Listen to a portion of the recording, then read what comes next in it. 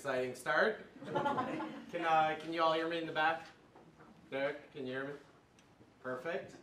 So, first of all, thank you so much for having us here today and for being here to support us. It's been an amazing ride for us at Higher Learning Technologies as we built this company over the last 7 years. And there's so many people in this room who've helped us to get to this point. And so it's really exciting to be able to share some of the things that we've learned across this entrepreneurial journey that we've been on. Because it's been a lot, and we have been through a lot of battles in building this organization. And so hopefully we can share some useful things that we've learned for entrepreneurs who are building a great company in the Midwest, whatever stage they're at. But also I think the lessons that we're going to share are applicable really to anybody. So they're sort of life lessons, and that's a lot of what entrepreneurship is it applies in many places in life. So it's really shaped who we are, and we're proud today to be able to share where we're at. But we're going to start, I'm going to pace around a little bit. We are going to start by telling the story, giving you where we've been, where we're at, and where we're going for the first 5-7 minutes here, and then we'll jump into the 5 biggest things we learned along this journey. So it all started, I'm in dental school, and I was very frustrated that I wasn't able to use what I felt was modern technology as I'm spending literally 30 credits that semester learning.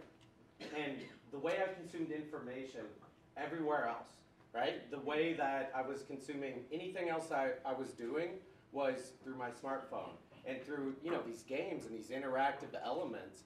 But when it came to dental school, right, there was black and white images in places and projectors and all these things that in 2012 just seemed like that shouldn't be there, right? Smartphones had already been around for 4 years. Everybody had a smartphone and everybody was using it constantly. You look at social media, there was all these different commenting functions and engagement and multimedia that was going on in the world. Everything was just text-based, this one-way communication. And so we felt like there could be something better that sat there. And our first instinct was actually not even to build it ourselves. So I started reaching out to publishers, asking them, hey, will you please make this? I'm a dental student. I don't know anything about technology or starting a company. But they all told me it was a terrible idea, right? Nobody wants to learn on a phone. And that just made no sense to me. So I started dreaming up Dental Boards Mastery. And as you can see on the right, it wasn't maybe the most sophisticated at the beginning. I actually, and you'll see throughout this, I actually went back through our old social media and just grabbed different elements because I almost forget how naive and badly we did things in the early days. So everything you'll see in here is actual things that we made, in 2012, 2013. You aged well. Yeah, thanks.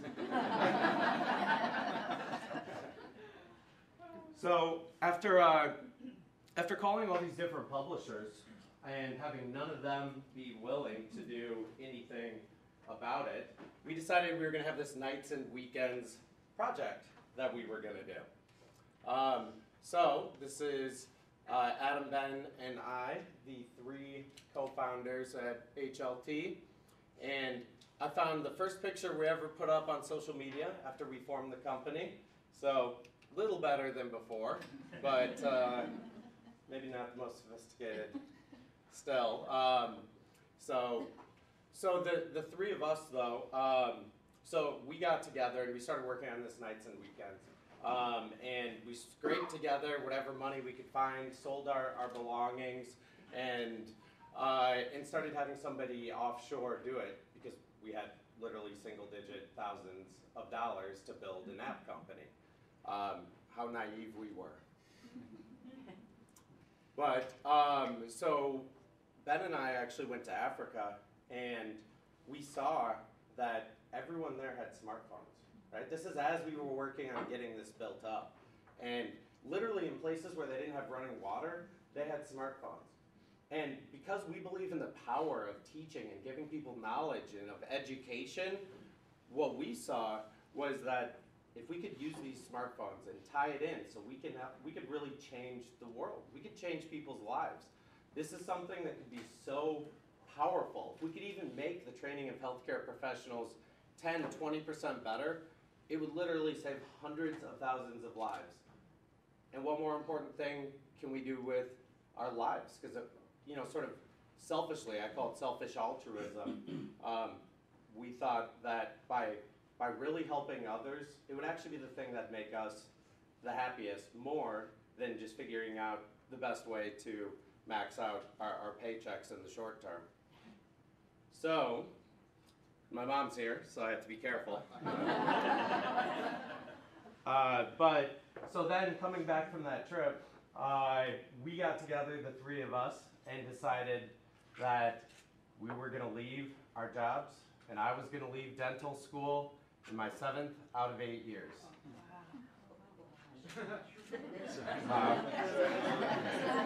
She's over there, I'll point her out. Let's say it didn't go over very well with the family. And really didn't go over very well with friends, with colleagues. You know, everybody looked at it as, what are you thinking? That makes absolutely no sense. You're gonna leave dental school when you're almost done to make some app?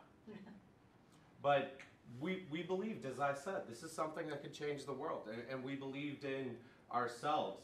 And so the three of us left what we were doing, and so this is at the end of 2012, and we were able to get our first product out, which you can see on the right. I have no idea why we'd have an other. Maybe not the best UI design. But, so, and on the left there, you can see us, right? That is us huddled together. On the screen it says who we are. And that's us discussing what we wanted to build and building the foundation of this. So by the start of 2013, we got this first product out. We started getting a couple $1,000s a month that year. And so we were really excited with that. We thought that was amazing. And then in the spring of that year, we took the same concept and we brought it over to nursing. And so what it fundamentally was a way that they could study for their licensing exams by using their smartphone.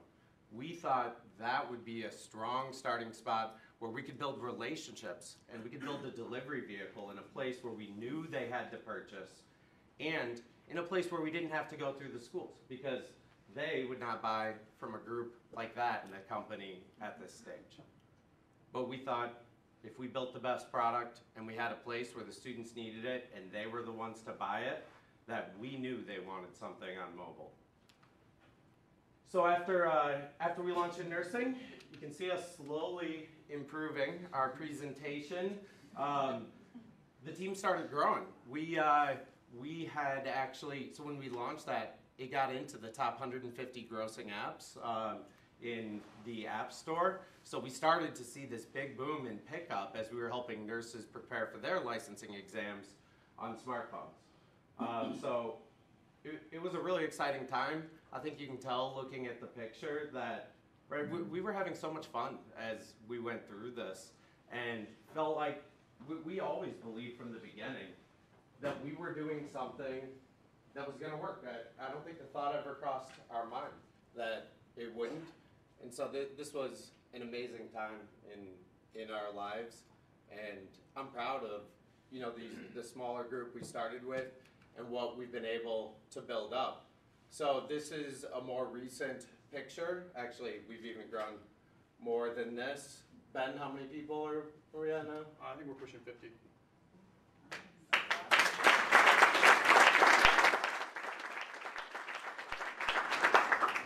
And we've now launched over 100 different apps in the App Store. We raised about $20 million now since we started. And we've seen this really strong growth. And so in terms of where we're at now, it's something we're really proud of, right? And so you can see there's been a lot of ups and downs on that chart, but we have been able to grow. So, and we're double where we were last year at this time, which is something we're really proud of. We've had over, so we crossed 1 billion practice questions answered, and we actually found out there's even more. We found out we weren't counting like half of the ones, because when people reset their product, we weren't even counting that. So we don't know the exact number now. We're going back through it. We just found this out. But something like 1.5 billion practice questions answered by users, 250 million app launches, and 40 million hours spent inside of the product. It's essentially the equivalent of somebody going back to Roman times, using the app straight through day and night, every single second, all the way through now, and that still doesn't cover it. Did your mom forgive you? You'll have to ask her. Yeah. State that question again. She said, how do your parents feel now? Did you forgive him? He's a rock star. Some days. So we've seen this great stuff. So that's a bit where we're at right now. And I could cover this story in hours long detail, but I'm trying to just give the quick version here. But, so that's where we've been, where we're at. Now in terms of where we're going, because we feel like we're just getting started still. So what we want to do now is we want to use the success that we've had in test prep. Because if you remember, at the beginning we said, I was frustrated in general at the technology for teaching and not having the modern best practice in the way we're training these people that take care of our families and our lives. And so what we're doing is we're looking at extending beyond the test prep. So we're moving several years in either direction, and with the continuing education, the professional development, and with some of the materials the students have. And because we have such a large user base, we have this delivery vehicle built, we have the subject matter experts to be able to build it, and the community behind us. And there's a lot of great educational institutions around here that we have the privilege of working with. So we're building all these different interactive case studies. We're calling them, it's basically like a flight simulator for healthcare professionals. We're personalizing the product to our users. And what our vision is to be there from the time these healthcare professionals start school all the way through when they retire. And to be sort of what Netflix did to movies, right? To be the streaming solution that has all their educational needs, as opposed to buying and hauling around these individual textbooks. It can learn who you are and follow you as you advance in your career. It just makes sense. It's been done in every other industry. It's time for it to happen in education, and that's what we're going to make happen. Okay, so on to the 5 lessons then. So that was the quick HLT, where we've been at, where we're at, and where we're going. But the first lesson that we're going to go to is ask for advice, get money twice. So, by a show of hands, I would be curious if anyone has ever gotten advice that changed the course of their life. Please raise your hand if you have. That looks like everybody. You know, and it's bigger than just asking for advice. It's that mindset of wanting to learn from the world around you. And I believe that's one of the things that's differentiated us from a lot of organizations, was our ability to learn. We came in, Ben was getting his doctorate in healthcare as well. So we both knew very little about business, but we knew how to learn. And part of the reason I had the confidence to leave dental school was I felt that if I read a book a week about business, if I got world-class mentors that I talked to at least once a week, and then if I worked at least 60 hours a week, and I did that over a 5-year period, right? You do that over a year, you may get something, you may not. But if you do that over a long period of time, in my opinion, it's almost like cheating. It's like you're guaranteed to win. If you read a book a week, get world-class mentors who've already done the thing you're trying to do, and you do it 60 hours a week for a long period of time, then you will eventually figure it out. There may be really hard times and it may crash and burn, but you can get through. So to me, it's like, well, I know it's gonna work. We'll figure it out eventually. Who knows how long it'll take, but so is it really that big of a risk? So tying into this mentality, so I had, as I said, I grabbed some old social media posts and some, so this I think represents that mentality that we had, how aggressively we wanted to learn. So this is actually at the airport in O'Hare, and we wanted to practice pitching.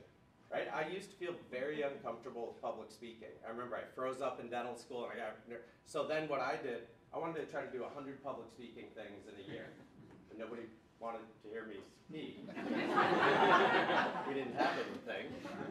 So, at the airport, we basically walked out and said, hey, listen, right, my heart's racing, it's this terrifying moment, everybody's like, what are you doing? I just want to sit in peace. But, so we practiced giving our pitch literally at the airport terminals.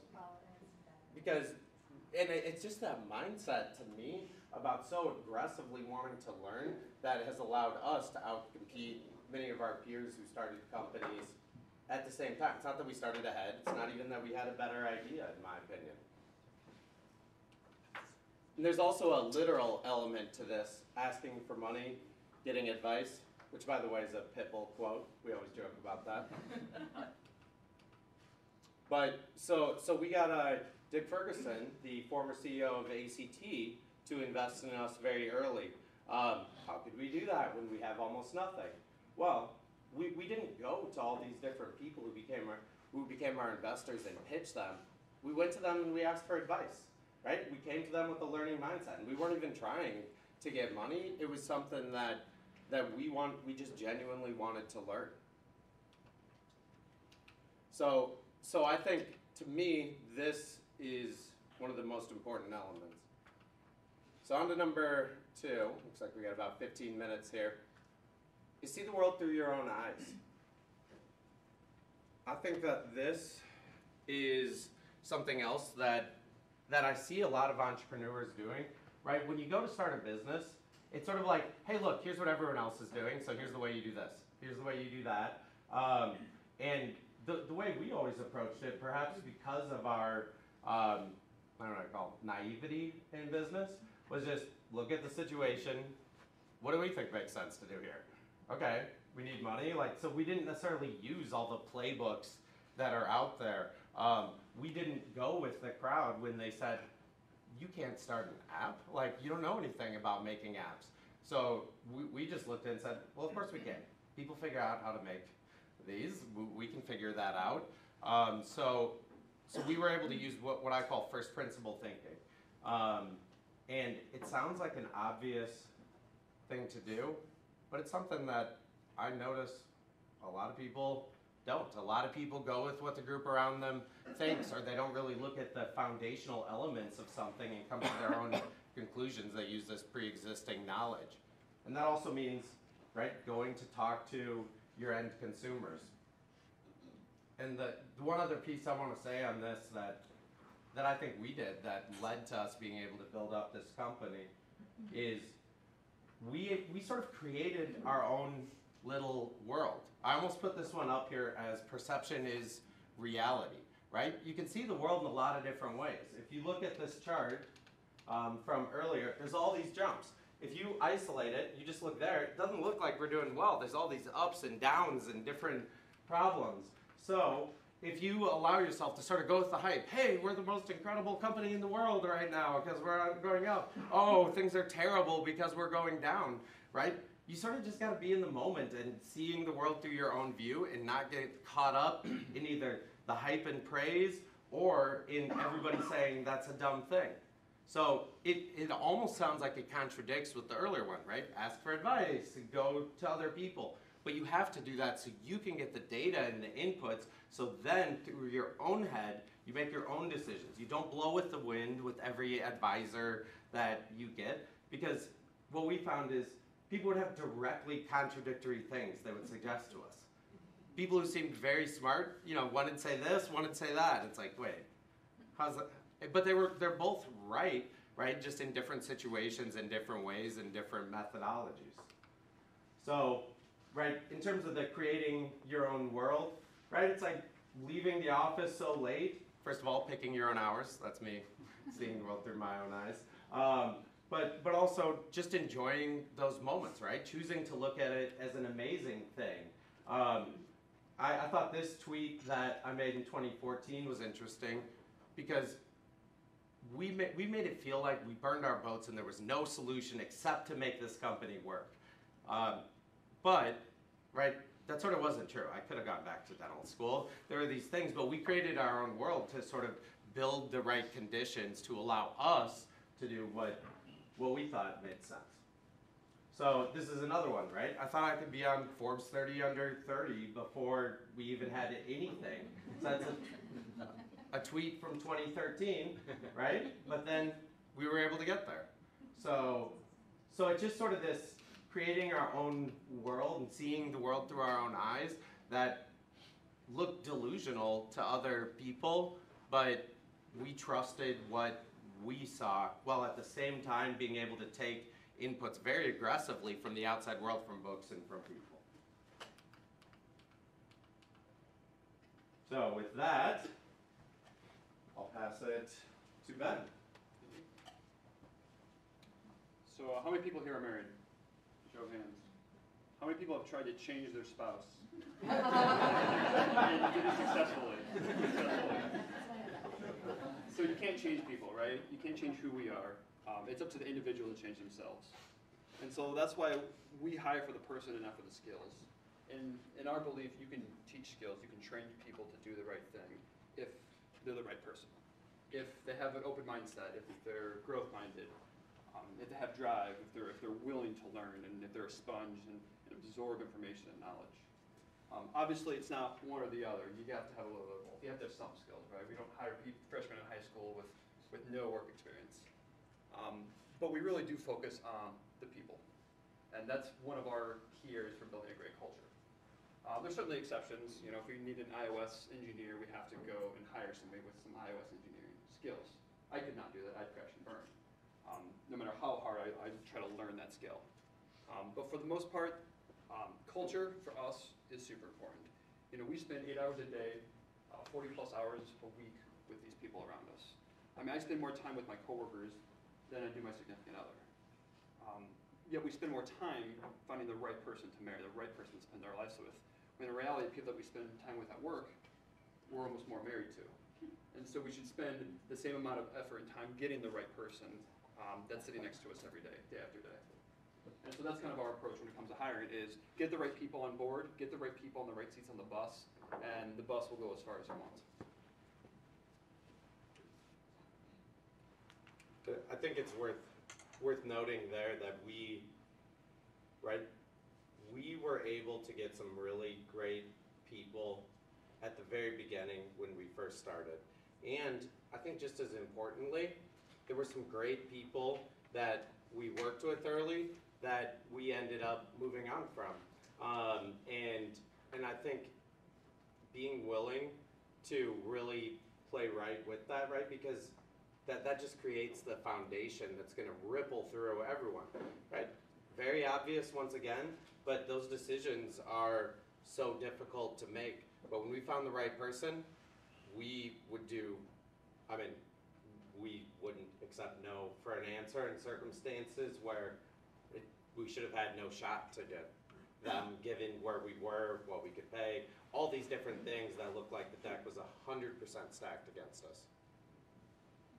This is a good picture of probably the first year or two of HLT. The majority of people in this photo are probably around the age of 25.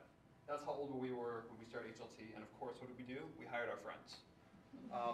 One pivotal moment in HLT that really brought us from an early stage startup with a bunch of, let's say, adolescent boys to actually developing a professional company was hiring this person right here, Ron Meyer.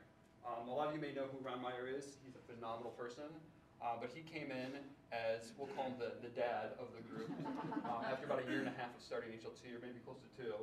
and he's been phenomenal. He's been with us ever since as our chief operating officer, and he has had a lifetime of experience growing companies from nothing to hundreds of millions of dollars in revenue, and he was a game changer for us. And this goes back to hiring the right people at the right times for your stage of company. This was an individual that came at the perfect time and has since helped grow the company and has been just a pivotal part of our success. Let's not forget about Justin coming too then. Justin, do you remember this Fungin time? That's right. We label ourselves a frat house. At the very beginning, Yeah. we quickly had to change our image, but It took a little bit. you can actually see the sign there. It says, "Welcome to the Fungin." And we thought it was just amazing. It's terrible looking back at it, but we were just having the time of our lives doing this because of the people that we're surrounded with it. Here's another picture of us later on. This is probably just a couple years ago, but just a good example of working with people that you love to be with. We say everybody has to pass the beer test to work at HLT. They don't have to drink beer, but they have to be the type of person that you'd want to go out and have a beer with because they're just cool people. And I think this was at a Christmas party. I think we did a gift exchange for our holiday party that year. But yeah, we just really focus on hiring amazing people. It's a marathon, not a sprint. I think the difference between a sprint and a marathon, with a sprint you don't really need anything. You just run. You run as fast as you can for a short period of time. But with a marathon, you need all sorts of supplies to keep you going, right? You need to have constant water breaks. Grab a glass of water as you run by the crowds. And a lot of people have those little energy goos, for lack of a better word. Triathletes use them, marathon runners use them. It's the same way with the business. Early on, we were spending, 15 plus hours a day, 6-7 days a week, because we thought it was a sprint. And we worked our butts off. And you know what? That's doable for a certain period of time. But in the same light, that's not something you can do for 10 years straight or 5 years straight. Some people do, but it takes a toll, right? So we realized over the years that it is a marathon, and we have to do things right, both to ourselves and taking care of ourselves, but also the way we take care of the business. We've made a lot of, we've done a lot of things in the past that were very short-minded, very short-term minded and short-term thinking. Here's a picture of one of our apps, ranked number 1 in the top grossing educational app store. This was a big moment for us. This was probably 2014-ish. Yeah, well, we have the May 2014. I grabbed the social media all right. We were pretty excited. I mean, we beat out companies like Luminosity and Udemy that are huge companies right now, way bigger than us. So we were thrilled. But to get there, we did a lot of things that we wouldn't necessarily do for long-term thinking. We ran a lot of sales, discounts. We really pumped a lot of advertising. We were so focused on growth that we just spent all the time and money we could to get this number 1 spot. Now, since then, we've realized, okay, what can we do for long-term growth focused? Not discounting the product constantly to get more users in the front door, not spending every extra dime we have on marketing at a long-term loss. And so over time, we've developed better strategies to focus on long-term growth. And so, like I said, it's a marathon, not a sprint. So make sure that you make good long-term decisions, and any short-term decisions you make don't sacrifice the long-term goals. Skip that one because we're close.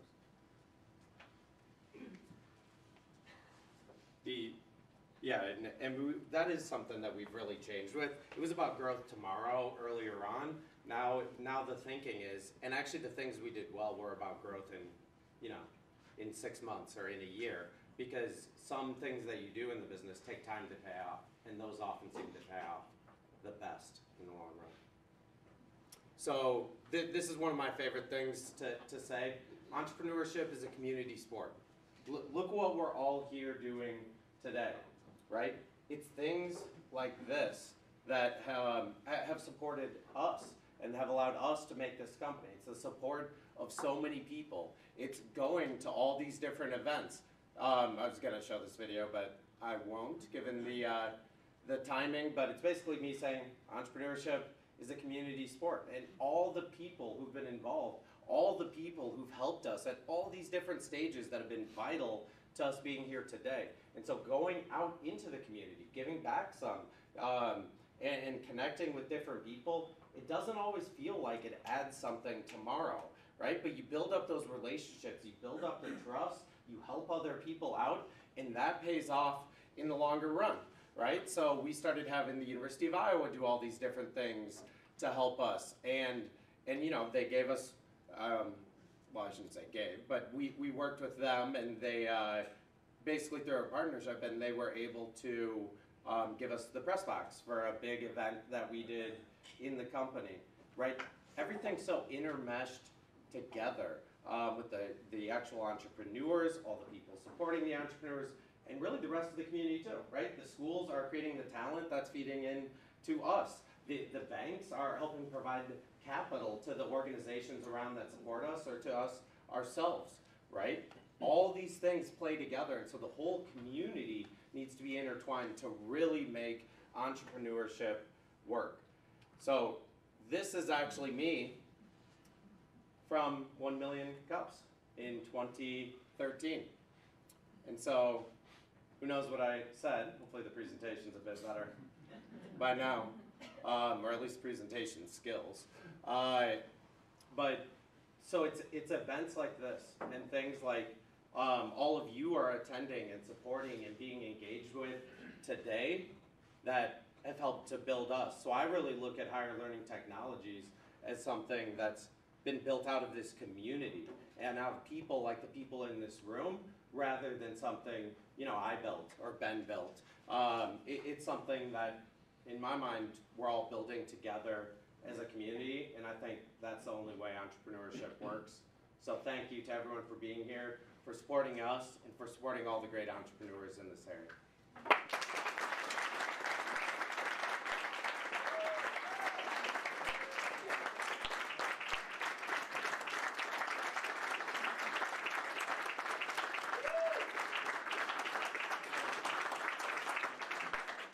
So we are going to take a few minutes to allow them to answer 2 questions from the crowd.